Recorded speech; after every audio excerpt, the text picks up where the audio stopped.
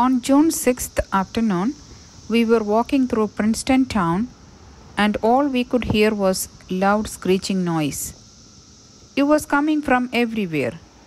This is what it sounded like. When my husband and I looked around, we noticed that they were coming from black and orange bugs that had taken over all the trees.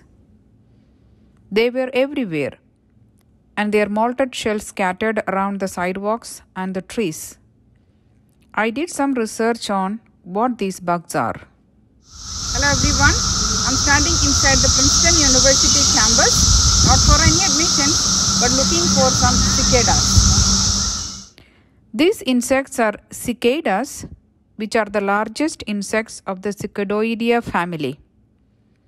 Even though some annual cicadas emerge every year, the population in Princeton is unique because they emerge only every 17 years.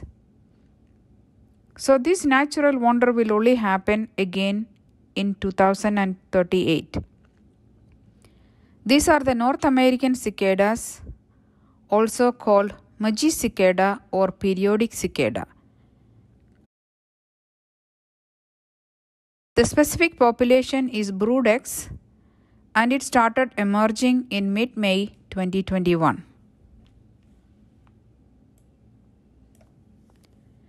Brood X may seem like a nuisance, but we don't need to worry because they only live for 2 to 3 weeks. They are harmless insects. Let's go over their life cycle to understand the timeline for the cicada's stay. First, the female cicadas lay eggs on tree barks or branches.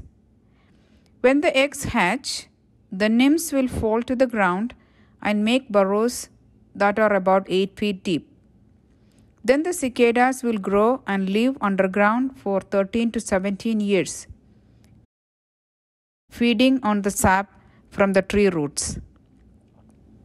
When they emerge, like they did in mid-May, they first molt out of their shells. So Princeton is filled with these molts everywhere. The male cicadas make their mating calls, which are the loud screeching sound that we hear everywhere.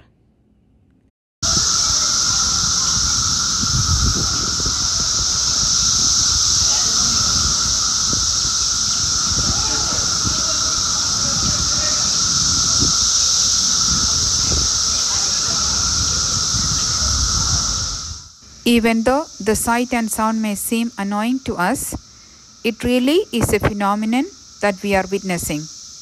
The cicadas have emerged in 15 states in the US, including New Jersey. So read about them in your local area and do witness this marvel if possible.